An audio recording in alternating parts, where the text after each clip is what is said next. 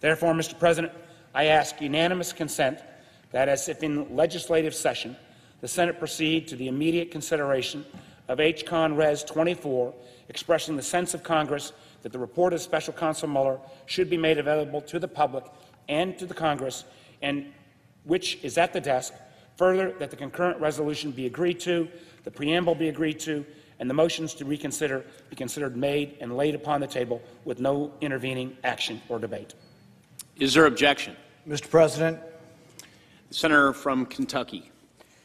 reserving the right to object, I'm all for transparency. I think we should know as much about this investigation into the president as we possibly can.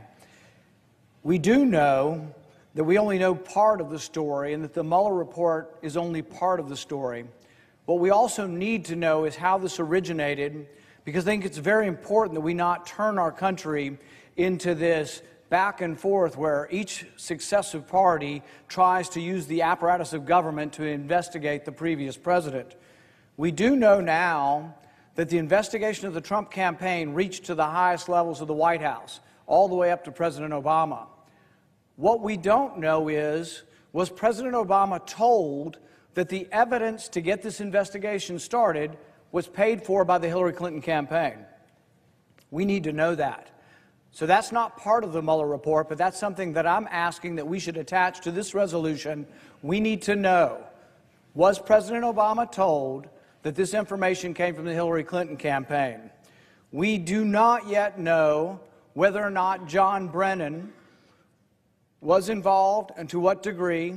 We do not know whether or not John Brennan colluded with British spy agencies to spy on Americans. It's illegal for our CIA to spy on Americans.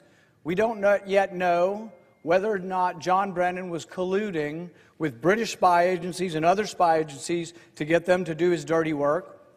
We do know now that John Brennan, who had the power to listen to every American's phone call, who had the power to listen to every person's phone call in the entire world, we know that he is a rank partisan. We now know that John Brennan has called the president a traitor, essentially saying the president should be put to death. This is the guy that was in charge of this investigation. This isn't an objective person.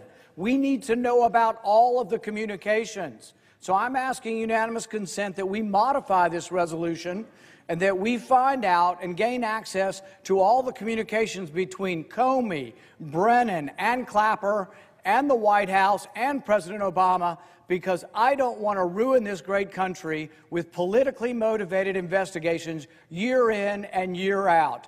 This had to do with placing spies and infiltrating the Trump campaign. Do you really think that our intelligence agencies should be infiltrating each other's campaigns? I don't want this to happen to a Democrat.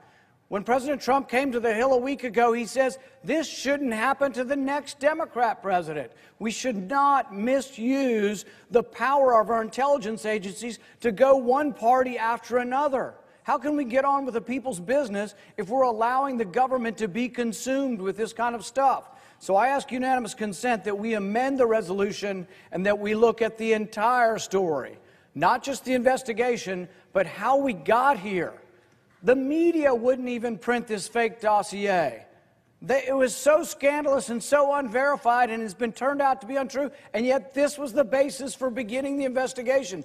This was the basis for doing something extraordinary, implanting spies and informants into the Trump campaign. So I ask unanimous consent that we amend the resolution and that as the Mueller report comes forward, we also come forward with all of the communications between the people who got this started, and we discover once and for all whether or not these people misuse their office in starting this investigation. Does the senator from Virginia wish to modify his request? Reserving the right to object.